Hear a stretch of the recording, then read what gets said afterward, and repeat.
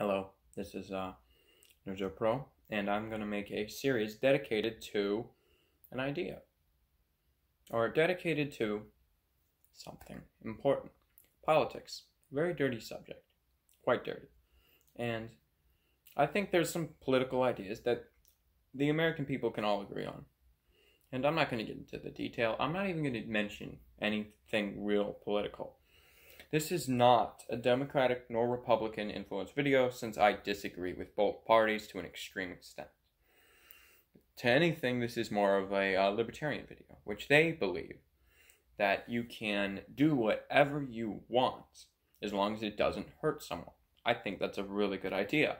And if you want, I will go into more depth about the Libertarian Party and more depth about the Democratic Party as well as the Republican Party. But I think to right now, let's just go focus on what I was going to say. So I think this video is going to be about something that I think we all can agree with, but I don't think anyone's really actively trying to. We can all agree, the virus.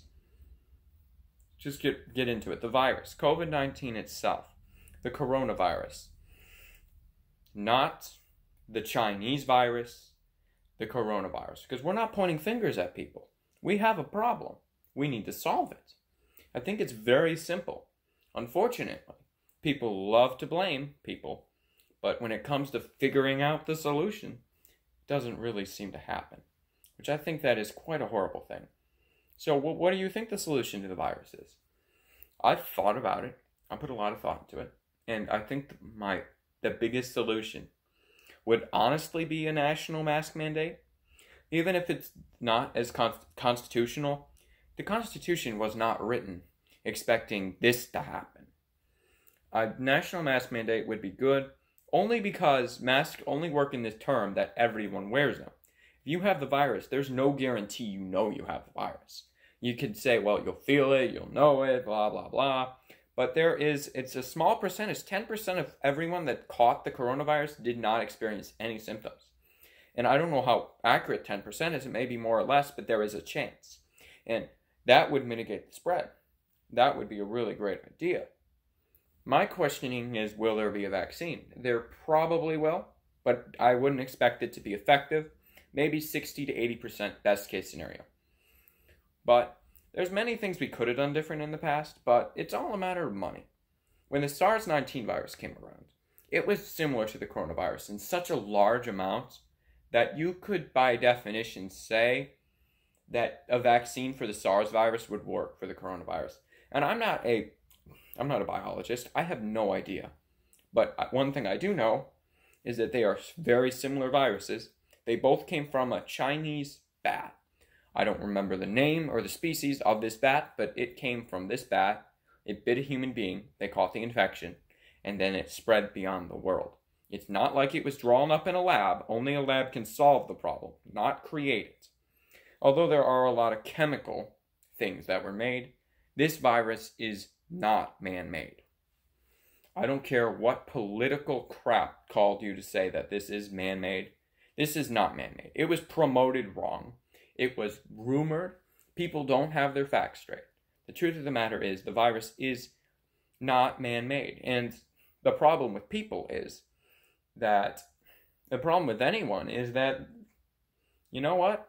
The problem is we're blaming people. We're going to point fingers at people. Why? You know what? We can blame China all day for the virus, but it's not going to fix it. We can say, hey, China, why don't me and you come up with a solution to the virus? That will fix it. We are very, very worse off than what we were. We are having problems that we never expected. Our economy is in garbage. Now, solving the virus is a very hard process. You have to, first of all, come up with a vaccine. But let's say we never get a vaccine, because the chances are pretty low.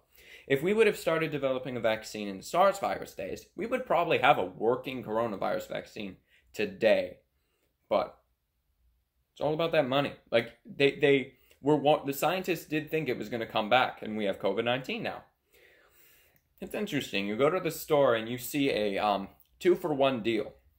50% more, 50% more. That's what it is. It's a 2-for-1 flu. You get 50% more contagious, 50% more deadly. And I don't know if anyone knows this, but this is not the same coronavirus that we had in 2000 in March. The virus has mutated to be more contagious because, let's face it, just like all biological organisms, it is very confident in itself. But it has mutated to be way more contagious than what you would ever imagine it to be. So, with the virus being more contagious, but less people are dying, because we have made advancements in the sort of fashion of preventing people from dying, or I'm completely wrong. I'm pretty sure someone's going to put in the comments, well, everyone that could die has already. Now, that's a little mean. Are you telling me every person over the age of 80 is dead? No, that's not true. I have a 93-year-old uncle. He's still fine. To be quite honest, we need to change some things that we're doing, and this is not politically influenced. We need a mask mandate. It's not just going to die out. This virus will always exist. We will develop an immunity to it at some point. Probably within the next 10 years, everyone will have caught the coronavirus, and immunity would start to form. But my generation will have less immunity than my kids will have, and their kids will have more immunity than their parents. It's just how the virus will work. Eventually, we'll learn how to live with it, or we'll go like Star Trek and eventually outright cure the common cold, but something tells me that's not going to be reality anytime soon. So, what we need to do is very simple. We need to come up with a vaccine, which may or may not ever happen. We need to, number two, come up with ways for the virus to be less deadly, which we have things like that. We have medications such as Regeneron, and there's a whole list of them. And do not say, I heard that from, that man. The truth of the matter is Regeneron is an actual drug, and it is on its way to being FDA approved. And loading people up with vitamin C is also a good decision, because that is the vitamin you need to fight virus.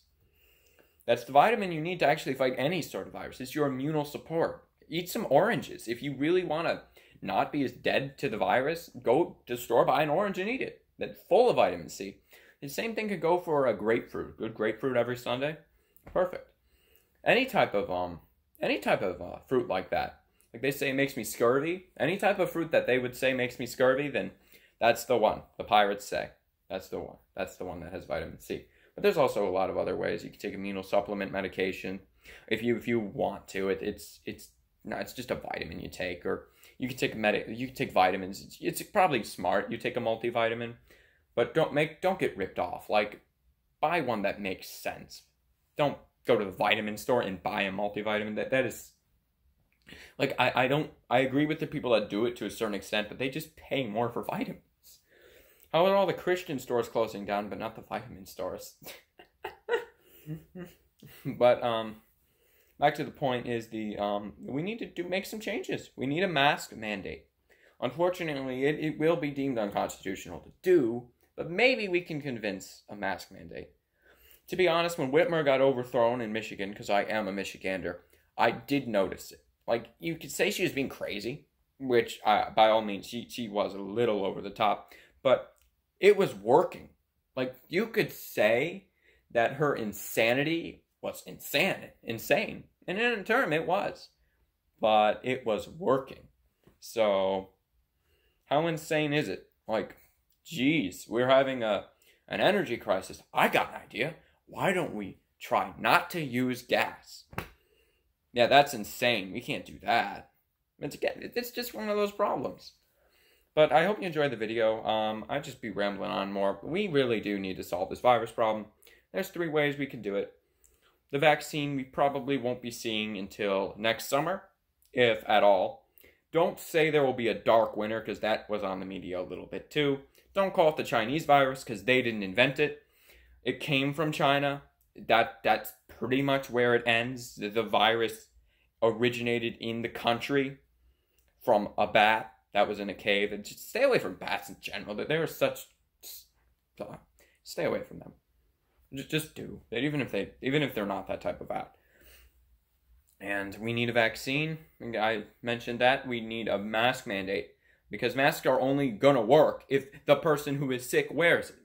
If everyone else doesn't wear a mask, and if you're not sick, you don't need the mask. I suggest you don't take the politics, or any part of our government's truth in that mask thing. You need to do your own research. Like Joe Biden was right. There needs to be a mask mandate, but you might want to do a little more bare research about it. You need to do a little more bare research on it. And to be realistic, he is our next president. If you're Republican, please set a good example. I really don't want a repeat of 2016. Have a beautiful day. I hope you enjoyed this video. I didn't try to get into politics, but riots are a no. The next video I'll probably be making next week will be about violence and how we need to solve this problem, because we have an abundance amount of problems we need to solve. Nevertheless, who you are with, or political parties, or money, any of this stuff, we need to solve these problems. Problems need to be solved. They are there to be solved. In a story, the problem solved at the end. Why don't we be a story? Either way, hope you enjoyed this video. Again, I am going to close it this time, not like all the other times. Have a beautiful day. Goodbye. It's such a nice day. It's 70 degrees over here, and I'm in Michigan. It's November. You see that? That's an odd thing. Have a beautiful day.